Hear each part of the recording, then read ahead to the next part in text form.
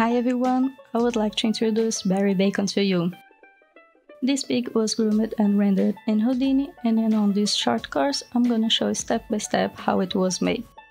This course is composed of two parts, being the first one how to prepare your scene, home guides and add parting lines, and on the second part I'm going to show how to generate hairs, clump them, add variations and render it.